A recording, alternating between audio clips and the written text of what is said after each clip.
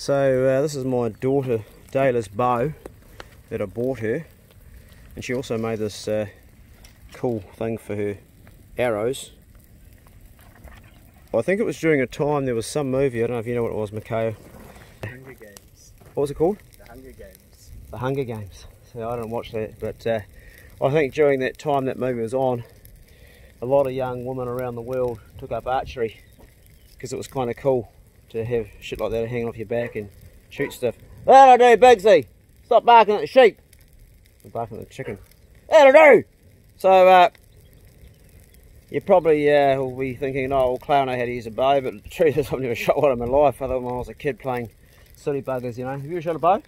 Yeah. You have? Yeah. Shut up, Bigsy! So tell me about that. When I was younger, went to Boys Brigade. Oh, yeah? We had a camps. Yep. And there was someone there who taught archery. Tried it there. And I think I've tried it some other time as well. How were you? Can't remember. Can't remember. Could be a track money. So anyway, the idea is that there's this massive yellow-eyed mullet. They're like horses. Huge fish compared to what they normally get. There's only one or two that have been hanging around the houseboat ever since I've been there, and I've put a fishing line down for them. I've put a net down for them. I've put the bait catcher down. If I had a net that was smaller mesh, I'd probably catch them, but I don't have one. So the next thing is to head on down there now, because I've got to go down and check stuff and try and shoot one with this. I don't think it's going to go very well, but I'm just trying everything. First of all, I have to try and shoot something here, so we'll give it a crack. Awesome idea. Well, it hit it, but it didn't go through it. I'll try another one. So I'm using the same arrow. It's a practice arrow, I guess. It's not really one of those ones with a blade, but I would have thought it'd go through a fish because it's quite sharp. But it didn't go through this, and I think I know why. I think what I need to do is I need to turn this around, maybe the other side. I don't know. Oh, it's the same on both sides. What that is it's a mitt for washing cars with. So we'll give it a crack again, and if it doesn't work, I'm going to have to think of something else for a sharp end, because it's got to go through the fish. If it can't go through that, it can't go through a fish. It's not going through it. I'll see what else is in the quiver. So that's the tip. I would have thought it would go through that. We'll give it another crack. Right, third go, probably about 5 metres I suppose, or maybe 6. This is as far as I'm going to get the fish.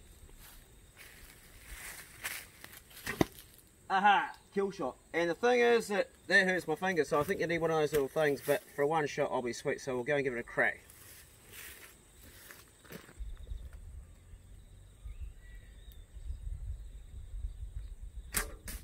Oh, a clean miss. I think those guys at Boys Brigade didn't teach you right.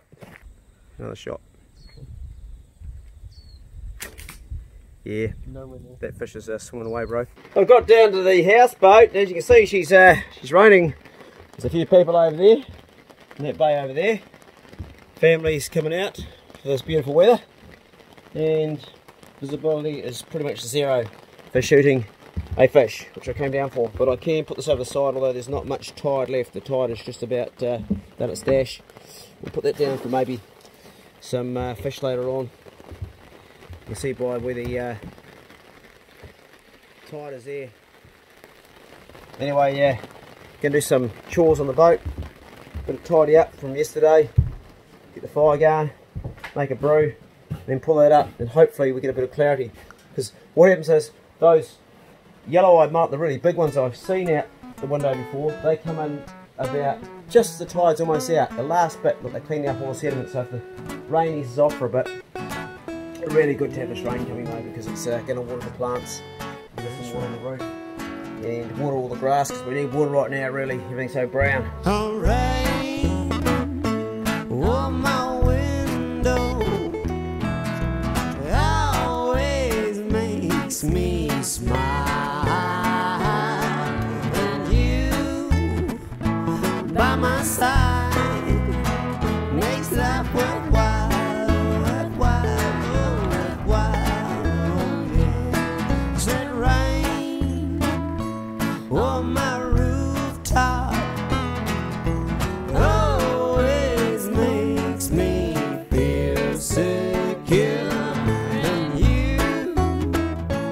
by my side makes life worthwhile. Oh yeah, worthwhile. The rain's died down a bit and I've got a rod up with sabiki rig and some very tiny baits. There's only small fish coming in here. The rain has got less and soon, hopefully, there'll be some large yellow-eyed mullet coming in. Very hard to see though with this rain and the water. I'm not sure how much you can see in the net down there, but there's some very small sprats going in there now. You can see the big old bit of burley. It's just all chummed up old carcasses of salmon and frames and stuff. There's small fish coming in, but nothing big yet. But with the small ones, bigger ones will come in. We don't have much tide left. It's going to drop probably another 20-30 minutes. So if we're going to get any fish, it'll be in the next 20-30 minutes because the tide's going out. I don't know if that's focusing, but I don't think it is. But that's the size of these little sabikis. They're number 8 hooks, very tiny. So we're going to cast that out. There's about 6 on there, and hopefully something out there takes it, because those yellow-eyed mullet, they're not taking anything else that I've thrown out there so far. I've tried cheese, I've tried all the baits, and it's squid this time. Thought I saw a bite. Yeah, they were getting bites. Cool. First time I've had bites there. Squid's working on that there. It was definitely biting. It stopped now, but it was biting. Bloody good. Maybe some small fish out there yet. Getting bites again. I was. Yep, that could be a mullet there. I don't know if I should jerk it or let him get it in his mouth. It's a big enough bite to be a decent sized one.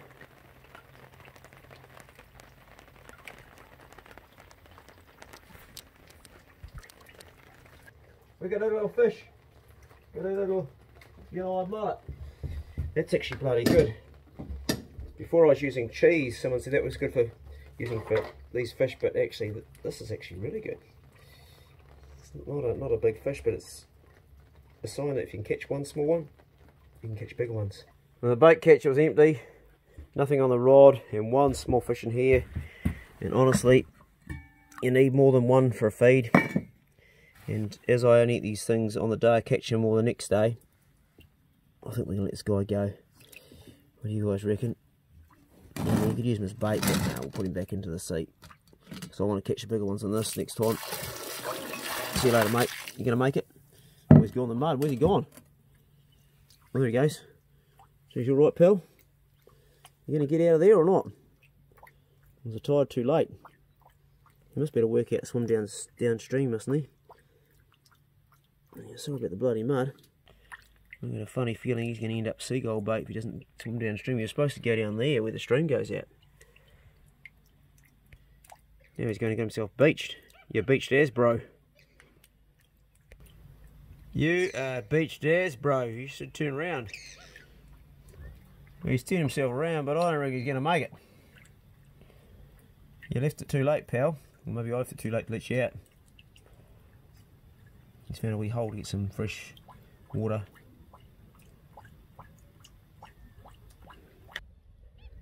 Well, sadly old mate was never going to make it, was he? Because the tide had gone out. The only way he could make it is if somebody walked for miles away from the houseboat and took him into some water here where all these mates are still swimming. And that's where they are. And I wanted to come up here because I wanted to see where the water goes out, and there are fish in there. So he's in there. We're going to let him go.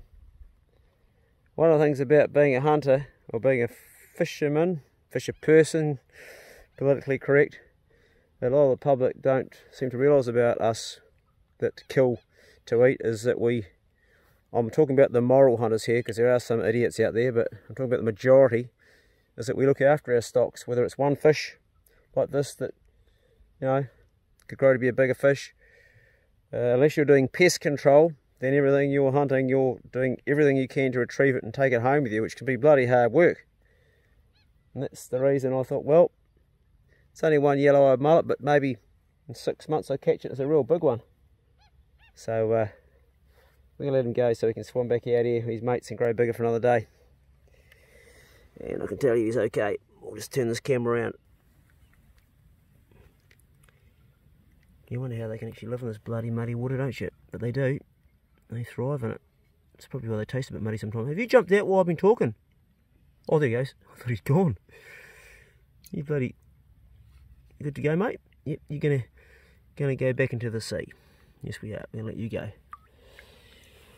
Here we go. There you go, pal. See you later. Okay? You're good. He'll swim down there and know where to go now. There's a few in there still. You can see the movement on the top of the water. There he goes now. You can see his movement as he goes out there. See the little movement on the water? He's off. Well, this making 2 videos a day is a lot of work. And I'm in my bunk, still on the boat, my houseboat. The power's all switched off because I like to save as much as I can.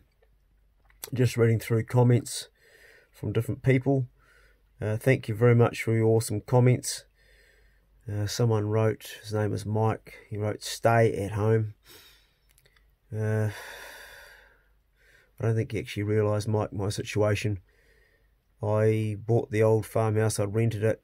It was due to be fixed up.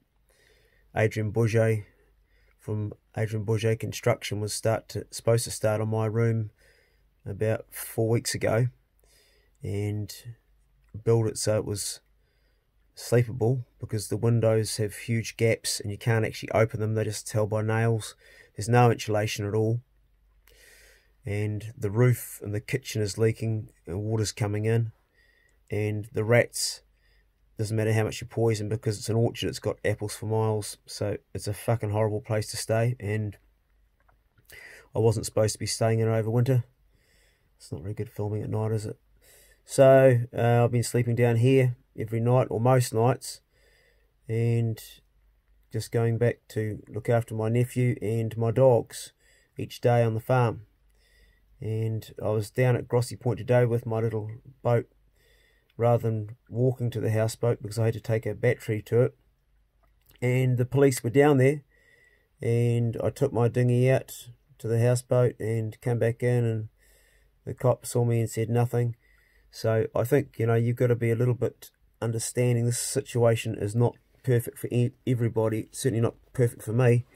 I haven't been flouting the law at all. I haven't gone hunting, only on the farm, and I haven't gone fishing out in my boat, not even in the estuary, which I could quite safely, but I haven't, just to stick within the guidelines of what we've been told to do.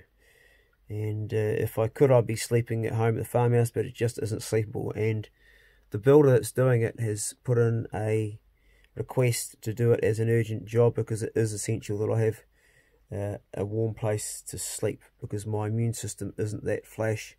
Anyway, I don't really feel I've got to justify myself to you, Mike, but I am saying this for anybody else who's thinking, you know, why am I going fishing off my houseboat? Well, the reason is it's actually it's where I'm staying most of the time. But of course, I bought the farm, I've got animals to attend, and that's also something I've got to do. I don't really know even why I'm telling you this, because I would have thought it'd be a no-brainer, but I guess that comment came from someone who isn't following the whole channel. Anyway, I'm shattered. This has been a funny vlog, this one. When you do 2 a day, sometimes they're good, sometimes they're not, but I hope you enjoyed it, and hopefully tomorrow is a better day as far as the fishing goes. Be good, can't be good, be careful, and good night. Whiskey and woman, I can't help myself. Whiskey and woman, have to have the top shelf. Whiskey and woman, I can't help myself.